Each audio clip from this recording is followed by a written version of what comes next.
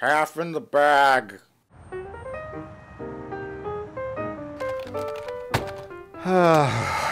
Well, Jay, it's official. Wisconsin has locked down again.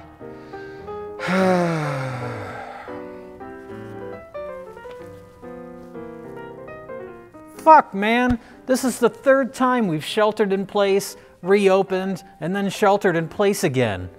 I'm starting to think no one has any idea what they're doing. What? Oh, fuck it. I say we just all get coronavirus and get it over with. We'll probably lose Betty White, but who cares? She wore blackface! And with California closing down again, who will make all these terrible movies that we endlessly complain about? Ah, Jay, do you remember the good old days when there was a new Marvel or Star Wars movie released every 5 days or so?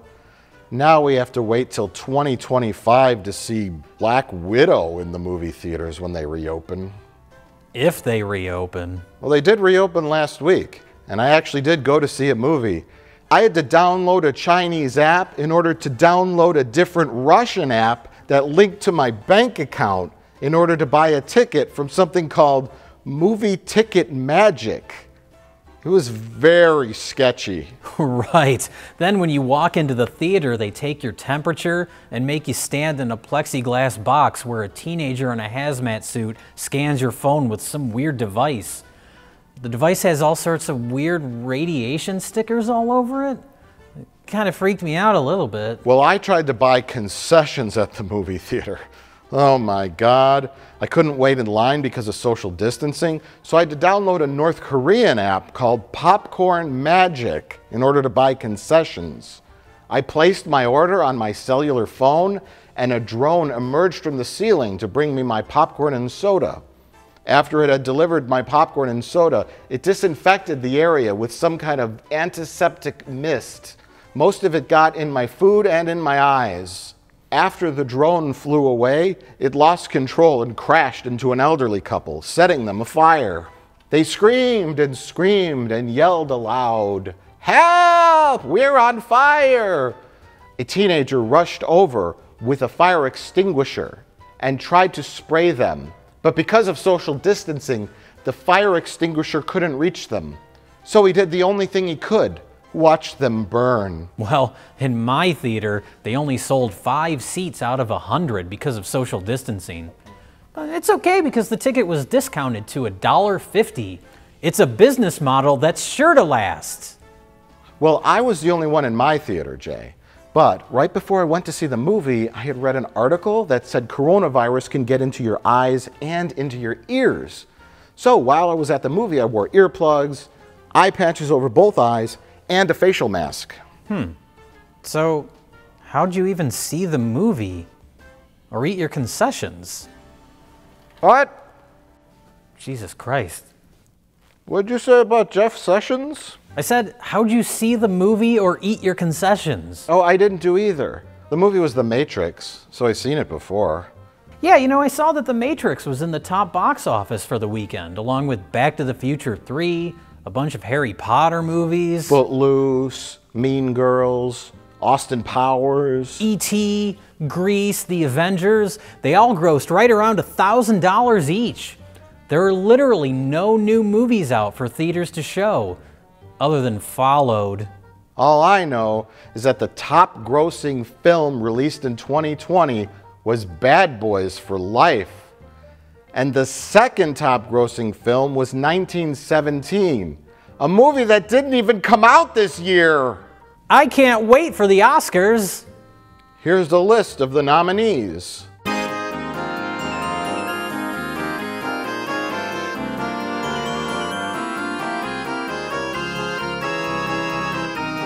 You know, Jay, I've been watching a lot of streaming movies lately. Would you like to talk about, say, 2 that we've both seen? Mike, I can honestly say I've never worn blackface. What? What? What? Number, please. Hello? Is that train? Large object holding over my land like a tornado. The Vast of Night.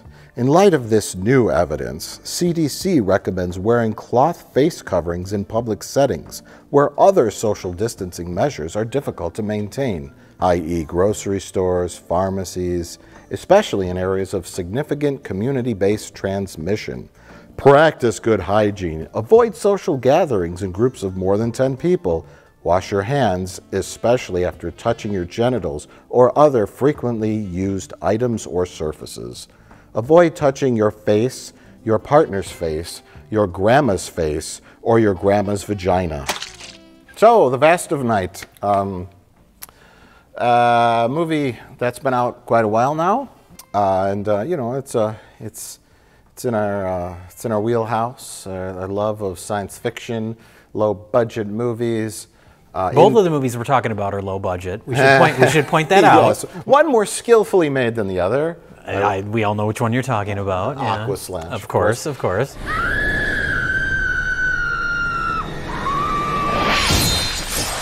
But yeah, Vast of Night. Wow, what a film. What a film. I watched it on my television. I guess it's kind of been like a word of mouth movie where people started to say, like, have you seen Vast of Night? Have you watched Vast of Night? Yeah. I think it's probably a little divisive because if you're just looking at it from a story perspective, not much happens.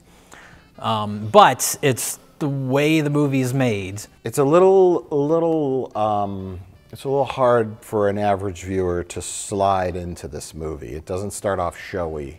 And look at me, I'm a movie. Arlo's under the stands figuring it out, because last time it happened it was a squirrel that had bitten through a wire, but the wire was still in the squirrel's mouth of the skeleton. So just the lights are all the electric, because we can't roll if it's flickering. It starts off in these really long one-take shots, and which are show-offy if you're paying attention to the filmmaking, but they're not like bringing attention to themselves. Right. It just kind of happens naturally as characters talk a lot. Well, I guess we'll have little speakers and microphones instead.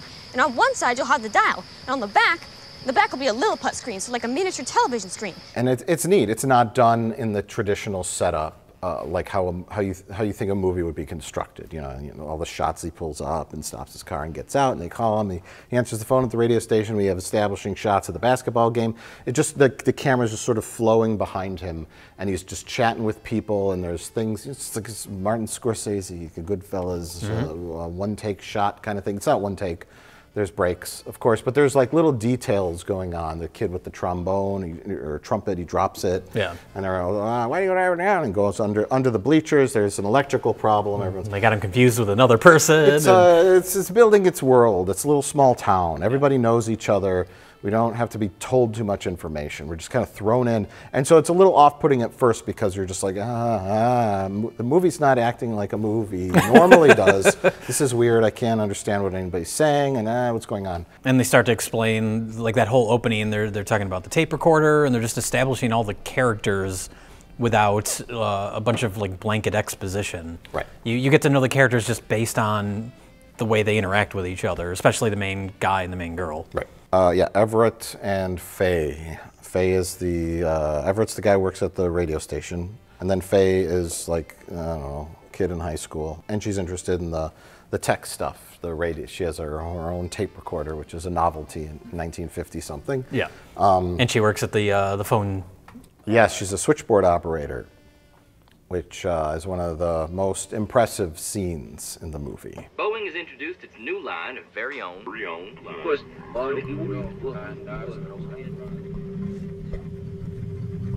and this is where, because also based on the film, like we said, the story is whatever. Aliens are invading, but it's the way the story is told. And this is an example of like really building atmosphere and tension without seeing anything. Yeah. Is her at this switchboard going back and forth, and it just holds on her. It kind of very, very subtly, you know, goes in, comes back wider, and it goes on forever.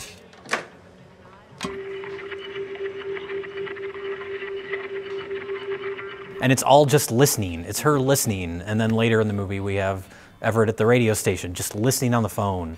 We don't see anything. It's all told with just atmosphere and using your imagination and sound. Yeah. I'd be curious to find out how long or how many times that actress practice that scene. So, moving the things around. Yeah, well, that's the other thing, too, is expecting a young actress to know how to work an old-timey switchboard like that. I'm sure that required some practice. Practice. They got a 90-year-old lady in there. Oh, I used to do this and this and this and this. Yeah. And she learned it. That's their job, actors. You want to be an actor, you got to be good at remembering lines. You should be an acting teacher. I know. You got to be good at remembering lines, and you can't constantly fuck up. That's $49.95 for my class. You were entering Paradox Theater. It starts off with a little play on the Twilight Zone, where it shows like an old 1950s TV, and it's moving in, and they're basically saying this is an episode of the Twilight Zone in movie form. So don't get your hopes up too high, you know. We're not making Independence Day. We're not making Independence Day. So yeah, it establishes that tone right away with that shot and goes into the TV. But then the tone isn't corny. It's not trying to be like a throwback movie. No, It just takes place in the 50s, and it's very simple. Yeah. But you say corny when you think it's a movie about aliens, and you know, but the word aliens is never spoken. They never say Roswell, and his flying saucer. None of that's ever come up. And it's just the kid basically says like Ruskies, or you know, is it the commies? And because the flying saucer thing, you know, Roswell was 47, and then it wasn't until like the 50s, the first that couple that got abducted. It wasn't in the mass culture mindset, flying saucers and abductions. And aliens and stuff. Not quite yet.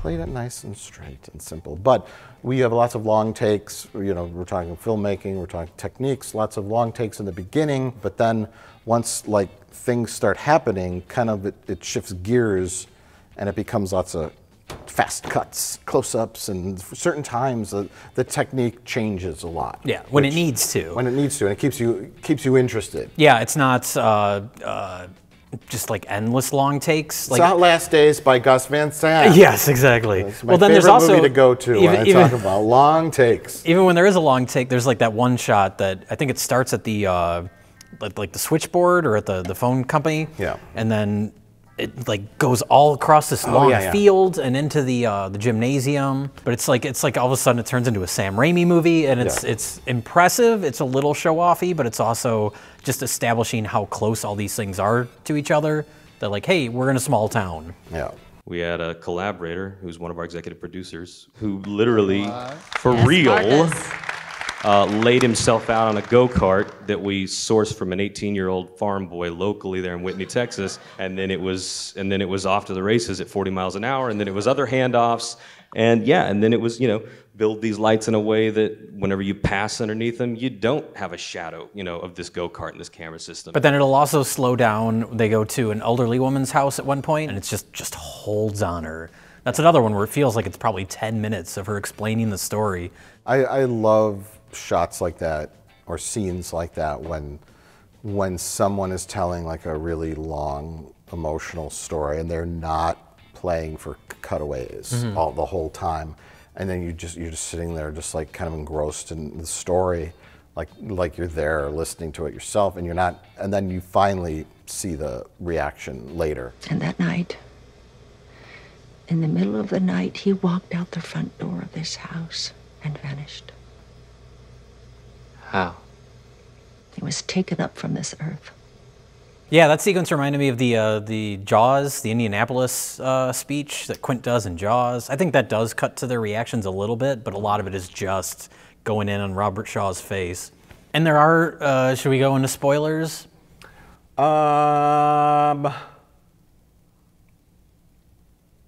Yeah.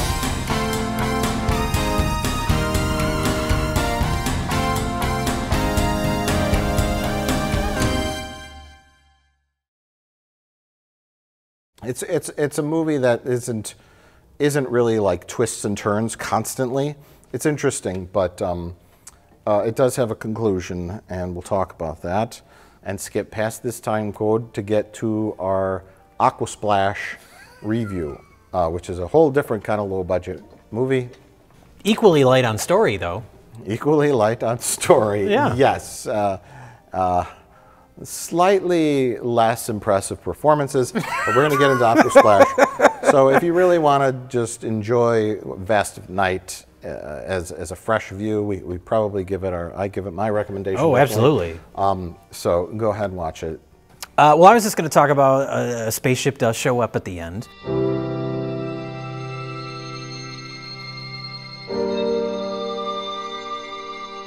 And as far as the resourcefulness of the filmmaking, where it's an impressive effect, the ship itself is. You don't like the ship? Oh, no, I'm fine with that. Okay, I'm surprised. Yeah, no, I was fine with that because it's been building up so slowly throughout the movie. I would be disappointed if they showed it and it was like a shitty CGI. Like, it looks like it's probably a miniature or something. Who knows? Like, it looks impressive and incorporated into its environment way better than, you know, $100, $200 million movies. Yeah. And it's only shown very briefly. So it's like, okay, they dumped the appropriate amount of money into getting that shot right. Yeah. So it feels as kind of real and believable as the rest of the movie did. Well, that's the to be or not to be moment at the end. It's the fork in the road. Yeah. And I'm sure there's people on both sides of the fence that say they shouldn't have shown it. They should have just like looked up and maybe saw some lights and then they were gone. Oh, did they get killed by the Zodiac? I mean, with his, you know, he showed up. What happened to him? Did they just something mysterious happen? Did they cross into a fucking ley line and go into another dimension? Did aliens beam them up? Who knows? Or you do the artsy non-ending where they go to a field and they're walking out and the music swells and then you just cut to black.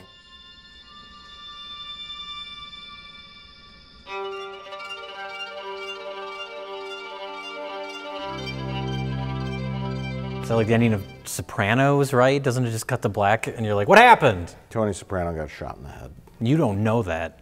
Yeah. Well, we don't know what it's like to be shot in the head and die. I wish.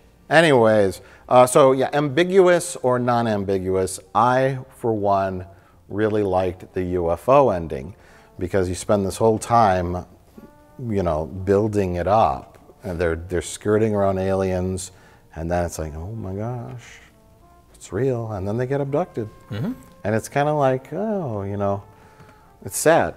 You like your characters. Yeah. Something really bad happened to them. And all they're doing is just trying to figure out what the fuck is happening. Yeah, it's a very simple story. I don't know who produced it. It's an Amazon film, but I don't know if that It was made independently, and then Amazon picked it up. Yeah. Okay.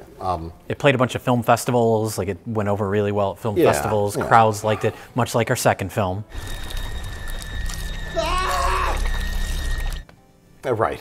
Yeah, same critical darling, they call them. I don't know if you could call the director's basement a film festival. Well, the director's mom's basement. Okay, okay. Somebody else put on the film festival, not the director. It was the director's mom. Okay, yes. So that makes it legit. There's a red carpet, but it's just because the mom has a drinking problem and she spills wine a lot. Mm-hmm. He asked for jokes. And the jokes just like, they just appear, and most times they're bad. They've come here before. They've liked this place. They always have. But yeah, Vast of Night. It's worth a watch. Yeah, absolutely. It's especially in these times. Oh yeah, yeah. Where everyone's just looking for entertaining things to watch. It's a movie that you get sucked into the atmosphere and you just kind of let it wash over you. It's really, really sad. It's becoming a desert, an entertainment desert, going on streaming like Netflix and Amazon. And I saw a trailer for Baby Frankenstein. And it's like, that's one of the more recent, and it's just like, I want to watch Baby Frankenstein. Watch the trailer for it. We'll show a clip here. Oh God, it looks like it was made in 2004. There's a kid with just makeup on and he's just running around in the woods. Is it a Baby Frankenstein? It's a Baby Frankenstein. Not like infant Frankenstein, but more like, I don't know, 8-year-old Frankenstein. Okay, that doesn't have the same ring as a title goes. But they show it, the cover, of course, looks like a terrible like Asylum or Redbox cover. And it's just like a baby Frankenstein with a rattle. Well, that's the thing to point out, yeah. It's because you hear like, oh, super low budget alien invasion movie or something. I just picture all the the production value of something like a Baby Frankenstein. Like there's so many of those type of movies especially on like Amazon Prime, where they all look like they were shot. They're like came out last year, but they all look like they were shot on a camera from 15 years ago. They just look like trash. I lost you, clown. I'm the brave one. I'm the one that's gonna rescue my best friend. Oh.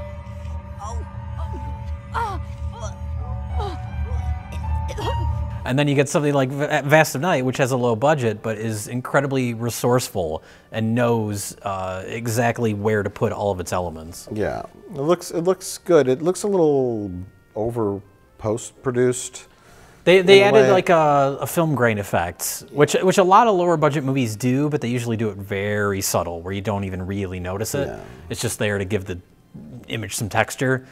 They overdid it just enough in this where I thought it worked as far as like an old-timey movie goes, and they kind of decreased the contrast a bit. It looks slightly, less contrasty than most movies, which I liked, because you look at bigger movies now and they crank up that contrast. They crush the blacks so much, and everything's like oversaturated, and the blacks are super black. And I don't like that. I like it a little more subtle. So I like the look of this movie a lot. It's a good thing it wasn't a big like summer movie season. Something like Vast of Night just vanished. Would have gotten buried. That's the advantage of streaming services, and especially releasing something like that direct to Amazon. Yeah, is a movie like that, or like even like The Irishman, even though that's made by Martin Scorsese. If that were released in theaters and didn't go to Netflix, it would have flopped. With today's like audiences and what is successful at the box office, Irishman would have just been like a gigantic flop. Yeah. But the people that are a little more patient, they stay at home and they watch a 3.5-hour Martin Scorsese movie and they can soak it in. The elderly would have liked Irishman at the theater.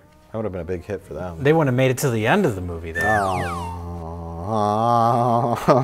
The last thing they would have seen is a digitally de-aged Joe Pesci before they went up to the pearly gates. Mm-hmm. There's something in the sky.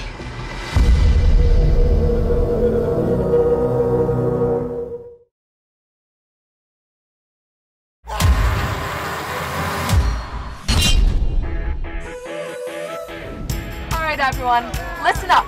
The grad committee have worked hard to make this a weekend to die for. Aquaslash is thought to spread mainly through close contact from person to person. Some people without symptoms may be able to spread Aquaslash.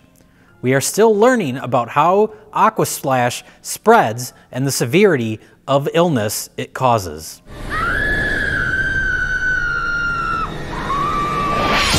You know, it's weird, when you read the synopsis for Aquaslash, all I hear is like the coronavirus shit. I know, it's everywhere. That's all you hear anybody talking about. I know, it's like... Even when you're just trying to explain the plot of some bad B movie. It's weird. Yeah. It's weird. It's weird. It's weird. So, speaking of weird, yeah. Why did we watch Aquaslash? This one, I hadn't even heard of this thing. You're just like, look at the trailer for Aquaslash. I do some deep diving when it comes to looking for films to watch. Digging into the bowels of voodoo, looking for anything to watch that might be interesting, and then I saw this trailer for Aquaslash. First thing we got to point out is that the title is fucking terrible and hard to say. Yes. I had to look it up because obviously Aquaslash, it's a play. You just in your brain, you know that it's Aquasplash. Even though I didn't know what that was, I looked it up. I found like a pool company called Aquasplash. So I guess someone knows what it is, and they're doing a clever play on that. But yeah, see, during the film, I was hoping for like a clever. That was the name of the water park. Aquasplash, yeah. And then like SPLASH,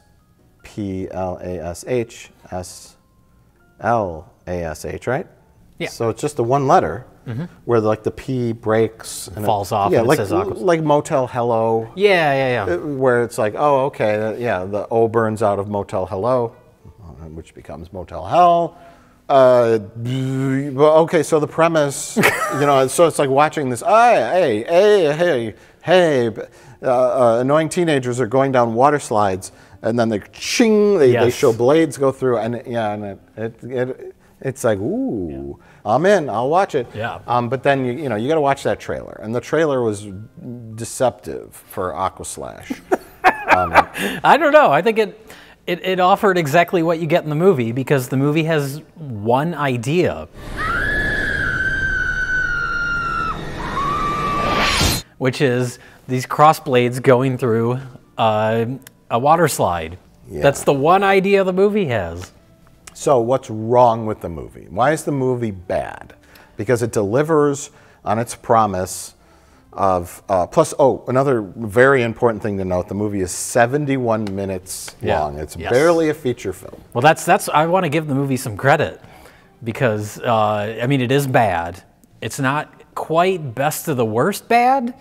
It's just sort of generally bad, but they know that they only have one idea, so they just said, let's have a first act and a third act, and then get the fuck out. This movie has no second act. It sets up all of our characters, because you hear that title, and it sounds like, oh, it's going to be a slasher movie set in an amusement park, or in a water slide park. So I was expecting like a slasher movie, and it really isn't.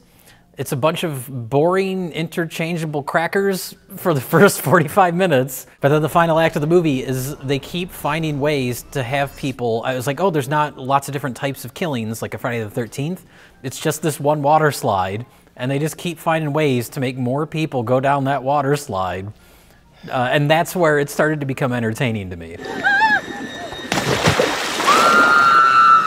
This, we have radar for what's American and what's not. And my "this is not American" radar went off. And it becomes painfully obvious later that it's Canadian, because they give up trying to hide their accents. I'm just trying to be... To be a dad, yeah, not happening. Why are you here anyway? What's your name? Get off the platform! Don't go down! Hey, fuck you, dude. This is not American. I can just tell, even though it takes place in Connecticut, they have Connecticut license plates on the cars, and I'm just like, no. Looked it up, Canadian. Whether they shot it there, or if they just crossed over. Like The Pit? Like the Remember Pit, that? yeah. That was a Canadian movie that was shot in Wisconsin, middle of nowhere, Wisconsin. They went around the Niagara Falls, and they got down in Connecticut, filmed their movie, and ran back up. Before anybody noticed. Before anybody noticed. They shot it on a weekend. My guess is they had access to this water park that was defunct. Sure. Well, I don't know if it is, because there's a part where the cheating husband character, we have the point of view of the killer, and they have a gun pointed at him, and that entire time he's like pleading not to shoot him. You can see people going up the water slide behind him. Oh. And so, like, the gun goes off. Someone would have noticed that, but nobody apparently did in the film. So I wonder if that was shot while the park was actually open. Yeah, maybe they closed for a couple days. Yeah. Who cares?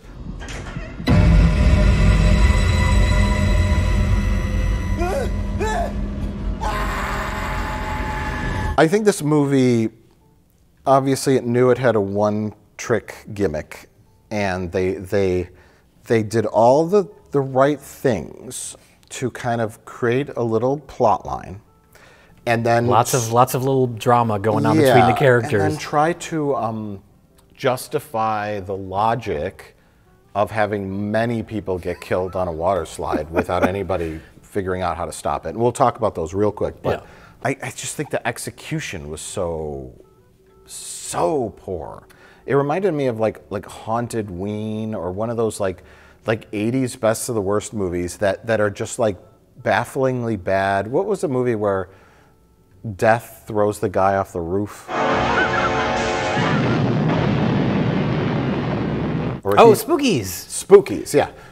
It's funny that you say that, because that's exactly what I wanted to mention, is if this movie was made in 1987 and was shot on 16 millimeter, it would be getting a beautiful Blu-ray release from Vinegar Syndrome right now. Yeah. It feels like that without intentionally trying to do that. Yes. Without being intentionally retro, or we're making an 80s movie, it was that 80s, mid-80s incompetence. Yes. just blindly done without irony.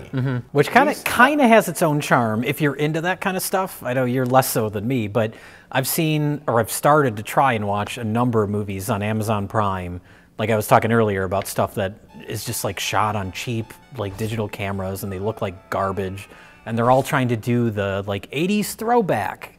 There's so many like 80s style slasher movies and they're all awful. Yeah. And they're all really like tongue in cheek. They feel like trauma movies or something. Yeah. And this was so sincere. It was bad, but there was still something kind of charming about it to me. Yeah, I mean, if oh God, it becomes, you start to go cross-eyed. If they were trying to make a legitimate, unintentionally bad 80s movie without being ironic about it and without like self-conscious but not, or self-aware but not trying to let the audience know it's self-aware. Yeah, then they succeeded. Like they wanted to make a modern day best of the worst movie.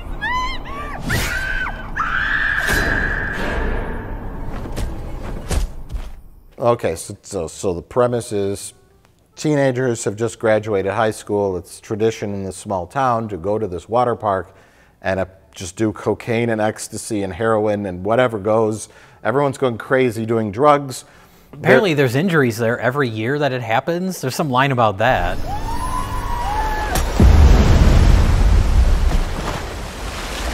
Every fucking year, Wilkinson.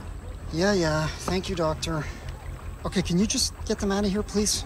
Well, a couple goes up to the top of the water slide and they're having sex, and somebody cuts the guy in half and his torso falls on the ground, and that has nothing to do. That doesn't, especially when you get the reveal of who the killer is at the end. It's like, what did any of that opening have to do with anything? Well, the only thing that had to do was to set up the red herring, which is the old guy. I'm Conrad Carter. I'll make everything work here. All by yourself? How old are you, man? You want to find out, kid? It's funny, they show him in 1988, and he's like a 20-year-old guy, like and then it cuts to now, and he's like 78. he's got like Obi-Wan Kenobi syndrome, and he's like, I used to work here, and all these kids, and that. So he's a red herring to make you think he was the one who committed the murder. That character's in every slasher movie. Yes, yeah. So it's like, okay, well, it's not him. Right. I ruled him out right away. That whole scene in the beginning was pointless. I don't know who killed those young lovers on top of the water slide. It wasn't the old man. That has nothing to do with anything. Yeah. It's just a mislead. So then we've got to establish some characters. We have the band that's going to play some 80s songs. They licensed an actual 80s song. I was surprised by that. And sung it very well. Oh my God. I wear my sunglasses at night so I can watch you with and break your storyline. We got to hire an actor who could sing too, so we don't have to dub the vocals over the studio track. But it'd be cheaper if we just hired someone that couldn't act or sing. Oh. Let's do that. He was a fine actor. He was fine. The woman that runs the water park with her husband, she was pretty good. Go to hell. What? Come on, what's your problem? Fuck you, Paul. Well, that seemed like, at first I thought she was one of the teenagers. Yeah, she doesn't look too much older. No, and then they show her walking, right? And she's in like a bikini, and I was like, well, what's the problem? And they're like, she's a MILF that fucks teenage guys, one teenage guy every... I'm like, what are you talking about? They're like, she's the class of 1992. And I'm like, well, that would make her like 48 years old. I heard she chooses one guy every year. A guy? To do what? To fuck. Have sex, you idiot. But I thought she was like an old B-movie, Scream Queen kind of thing. That's who you cast in that role. Exactly, and I think maybe they tried, but I looked and, one character on CSI, and kind of been in some real things. Yeah. But who? And then okay, so then you have the little rock and roll guy, and he's in love with a girl who's dating the jock. Everybody's cheating on everybody in the opening half of this movie. So there's some fucking... Both of the owners of the water park, it's a husband and wife. He's cheating on her. She apparently cheats on him with a different kid every summer. Yeah. So just everybody's cheating on everybody. Yeah. Are you fucking kidding me? Get out of here! I'm so sorry, dude. The dad of the rock and roll guy, our lead character, I don't remember his name, and he's like, you're the lobster scene? The eyes Oh, don't be grossed out. I don't believe in waste.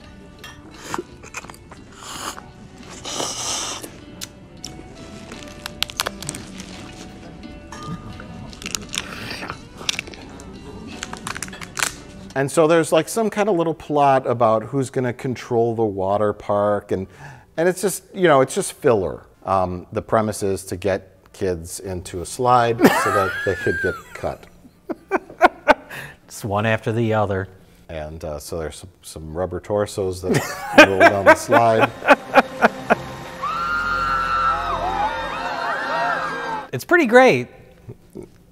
Those last 20 minutes, the fact that they keep coming up with convoluted ways to have kids just keep going down those slides. Conrad, can we send the next ones down? It's basically a case where everybody has to be as stupid as possible for the events of the movie to happen. Right. Yeah.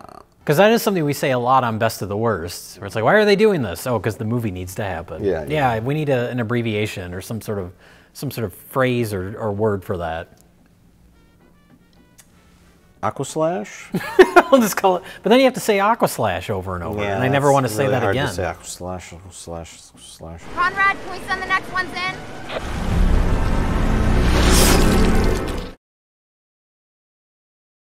Well, it's funny you mentioned too, something's off. Is this not shot in America? Yeah. It turns out it's Canadian. But then there's weird stuff that reminded me of some of the bizarre like 80s Italian movies. Like there's the little kid that doesn't really tie in with the rest of the story. Mom, it hurts. Here, cover it up. Where he's like on the beach and he has a cut foot that's not really explained. But he's sitting on the beach and he just finds an old like cassette tape Walkman buried just under the surface, and the kid seems like dumb. Mom, look! And he has nothing to do with anything, but then there's like a mid-credit stinger. Did you even see that part? No. And it's like, what is this supposed to mean? Sequel bait. Sequel bait? Because the real killer was traumatized as a kid, so maybe this one's traumatized as a kid? It is, like, I don't know. Yeah, the real killer is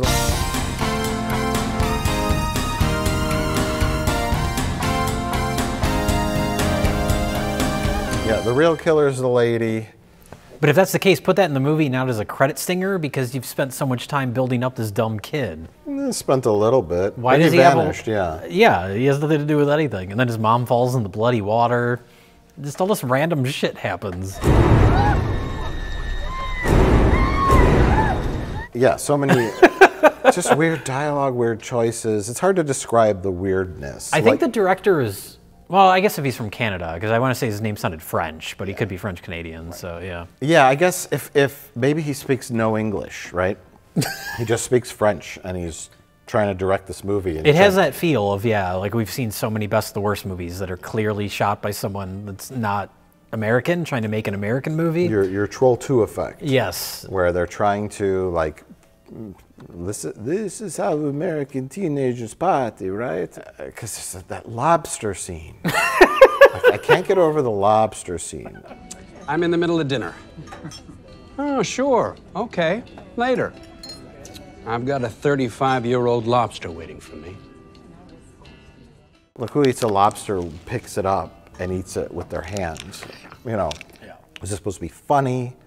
Was it supposed to just say that this guy is just this evil rich monster that just consumes and doesn't care what he looks like or his manners? I don't know. It just comes off as bizarre. So many little moments in there. Like there's that scene where Chad he's in like a hot tub, and then the girl comes running trying to find the band leader guy. I'm happy you're still here. Where's Josh? Thought it was with you.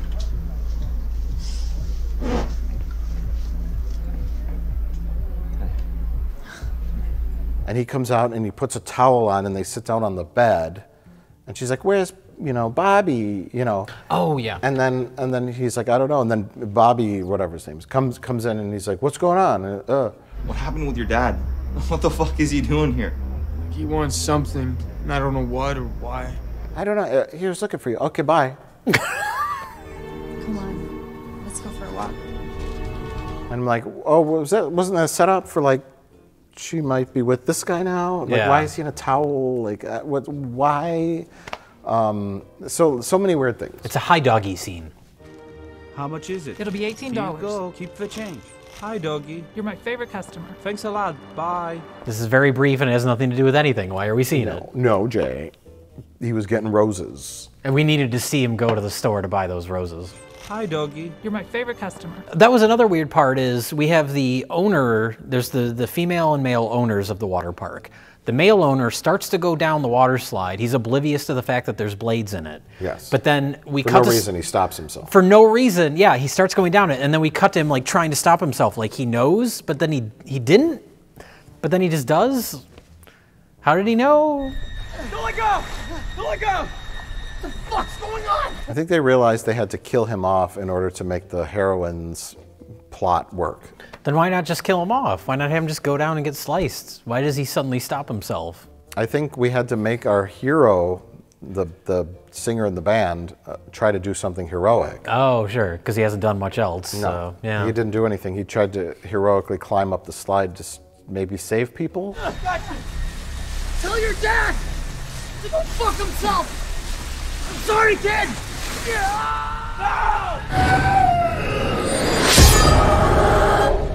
And so our girl, our 49-year-old, 30-year-old, Yeah. won the day because when she was a little girl, her father got cut or died in a water park accident.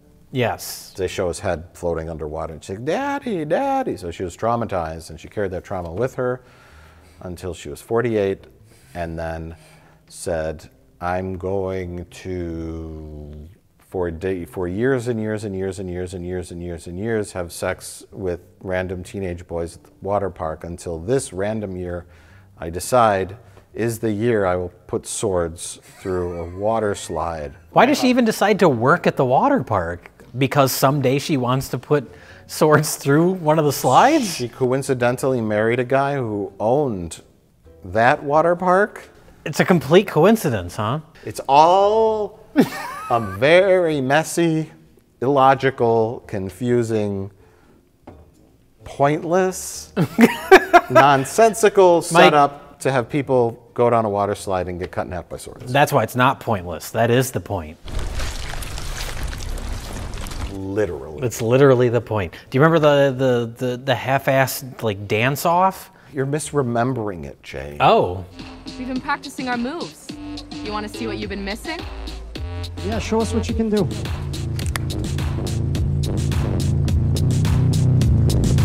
It's not a dance competition.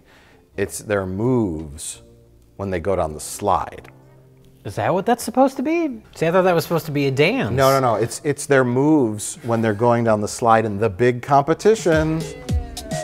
Yeah, okay, guys, that's good, but just please keep it for the slides, okay? So, Jay, would you recommend Aquaslash? I'm almost tempted to. The first 45 minutes, it's 70 minutes, right? 71 minutes. Yeah. The last like 20 minutes, I was genuinely entertained, but you have to sit through a lot. Some of it's like so awkward and weird, it's kind of interesting, but it's also just a lot of boring. Would a virgin do this? Hello? So I don't know, if you're feeling adventurous and you got nothing else to watch, maybe. Yeah. I'm looking at it from the perspective of someone that watches a lot of B-movies and watches a lot of, like I mentioned, like the Amazon Prime shit that is all worthless. Yeah, okay. This sort of is interesting in that world. Your bar has been lowered. Yes, yes. It is a good case study in a train wreck. We've been seeing each other once a week for 3 fucking months, you asshole! Just, you know what, come here, have a shot. You're just tripping way too hard. Because we always talk about like a concept, like you get this great concept, and how do you make it work? Yeah. And so if you're interested in that sort of perspective, because I'm looking at it like, yeah, we've got, thank God it was only 71 minutes. We got 71 minutes to fill until we get to our ending. It's 35 years this weekend. 35 years since what? The murders. Fuck that! We just want to slide! And that's another interesting thing to point out real quick, is when the killings start happening. When they start hitting the psh, psh, the blades. The score ends, and they have that like monotone ringing Just sound. that like droning, yeah. Yeah, it's like that the Saving Private Ryan scene when all the sound goes out, and it's just like, oh, you know, and all, where it's like in a real movie, it would be like, oh, this is the part where we stop, and we're shocked because they pull all the sound out. It's a way to like intensify what's going on, and I'm sitting there, I'm just going.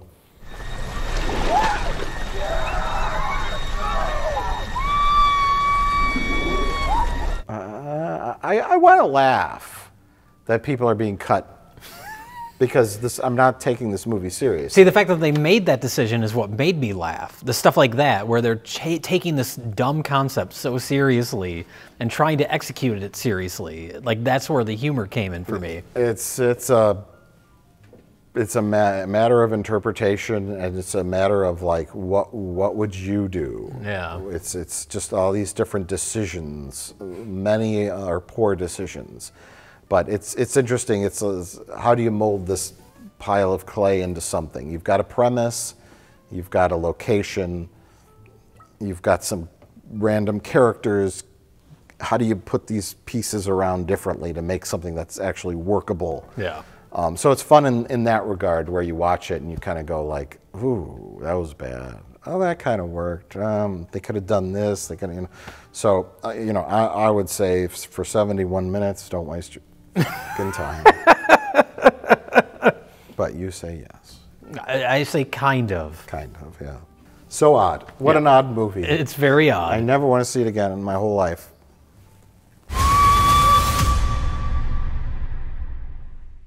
So how long do we have to stay in the VCR repair shop anyway? I don't know. I guess until there's a vaccine, or they say it's okay to go back out to the bars again.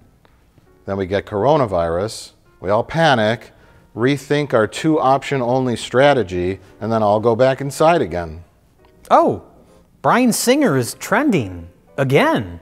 Oh my God, is he finally getting charged with something? No, Hollywood is so desperate for new content that they're finally letting him direct the Newsies reboot that he's always wanted to make, for some reason. So anybody can get canceled for something they did 15 years ago, but Bryan Singer doesn't get canceled for doing 15-year-olds. There it is.